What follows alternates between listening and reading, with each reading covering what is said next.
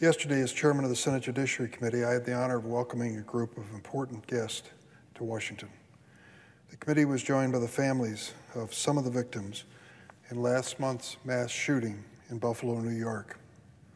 A white supremacist marched into the Tops grocery store with an assault rifle and massacred 10 Black Americans in cold blood, wounded 3 others. Just weeks after laying their loved ones to rest, these families flew to Washington to deliver one very simple, straightforward message to Congress: do something. Do something to prevent the next mass shooting, to combat the lethal threat posed by violent white supremacists, to honor the memory of those who were slain in this horrifying act of racist violence. One of the family members who attended yesterday was Garnell Whitfield Jr., his brother Raymond. Their mother, Ruth Whitfield, was the eldest victim in the Buffalo shooting. She was 86 years old. In the hours before her murder, Mrs. Whitfield just finished her regular daily ritual, visiting her husband, Mr. Whitfield's father, at his nursing home. The two had been married for 68 years, and in an instant, she was gone. Their family is shattered. During yesterday's hearing, Mr. Whitfield courageously voiced what millions of Americans feel about the devastating run of mass shootings in America: outrage. He asked me and the fellow committee members there a really important question. What are you doing? You were elected to protect us. Is there nothing that you can personally be willing to do to stop the cancer of white supremacy and domestic terrorism it inspires? Mr. Whitfield concluded his testimony with the following words I hope every member of the Senate will hear.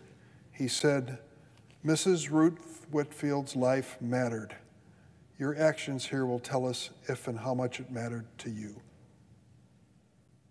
We heard the same sentiment from across the country, from Uvalde, Texas to Chicago, Illinois. It's impossible to keep track of these mass shootings. They've claimed so many innocent lives. During this past weekend alone, our nation was hit with at least 10 of them. 10. Think about it. In this country, 10 in one weekend. In many countries, most countries around the world, there are none. No other developed nation on earth experiences this degree of bloody carnage every day, every week. And if we want to prove to Americans like Garnell Whitfield that lives of their loved ones that were lost really do matter to us, we have to do something in the Senate. The first thing is simple. Close the loopholes on the purchase of guns. Currently, there's a bipartisan group of senators working on this issue. I commend this group, especially Senators Murphy and Cornyn, Democrat and Republican, who are leading this effort.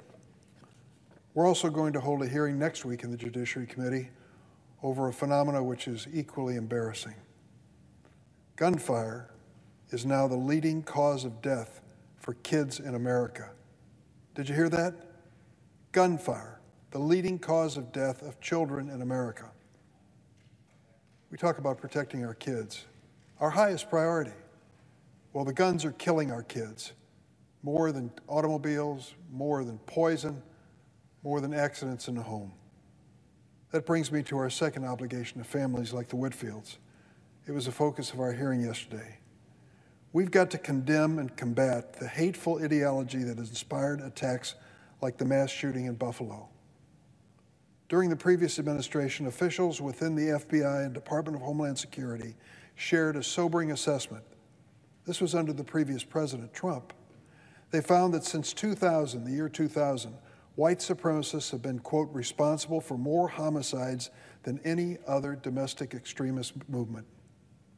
Right now, in the words of FBI Director Wray, the threat of domestic terrorism is metastasizing across America, and we've seen evidence of it time and again. In the past decade alone, white supremacists have committed mass shootings in a church, in a Sikh Gurdwara in the state of Wisconsin, synagogues, not to mention a Walmart and a grocery store. We've seen other acts of domestic terrorism. This past weekend in Wisconsin, Madam President, a violent extremist broke into the home of a former judge, shot him to death. The murderer was found with a list of names that included that judge and other officials, including the governor of your state. It's no coincidence that the threat of white supremacy is growing worse at a time when racist rhetoric is being dragged into the mainstream of our discourse. The fact is, in 2022, hate has a formidable platform on Fox News. Media figures like Tucker Carlson are amplifying false racist conspiracy theories like the so-called Great Replacement Theory to millions of vulnerable Americans. Night after night, Tucker Carlson legitimizes the fiction that his political opponents are scheming to deliberately change the demographics of America. It's the same racist dogma that inspired the resurgence of the Ku Klux Klan 100 years ago. They just took off the white robes on this gang. Tucker Carlson and pundits like him traffic in fear and hate. They are radicalizing their viewers by preying on paranoia and winking to the far-right extremists who look to them for leadership. Tragically, we've seen the growing use of political violence against elected officials, against flight attendants, against election workers, school board members, other public servants. Just this morning, to make it clear, our condemnation of violence applies on the right and on the left. Just this morning, news broke that a man was arrested near the home of Supreme Court Justice Brett Kavanaugh, carrying at least one weapon and with burglary equipment. He told police he was planning on killing the justice. Let me be clear. We have to stand united. Democrats, Republicans, independents, left and right, voters and non-voters alike, in condemning violence wherever its source, right or left. Whether violence is being threatened against a sitting Supreme Court justice or Capitol Hill police officer on January 6th who wanted to defend this building from the insurrectionist mob, it is unacceptable and inexcusable. As the threat of domestic terrorism looms over the country, we must ensure that members of law enforcement have resources, training, and our support in their legitimate exercise of their duty. That's why we need to pass the Domestic Terrorism Prevention Act. I put this bill on the floor in 2017. It ensures that the federal government will keep track of the crimes and the nature of them. That's it. It doesn't give any new powers of investigation, surveillance, or arrest.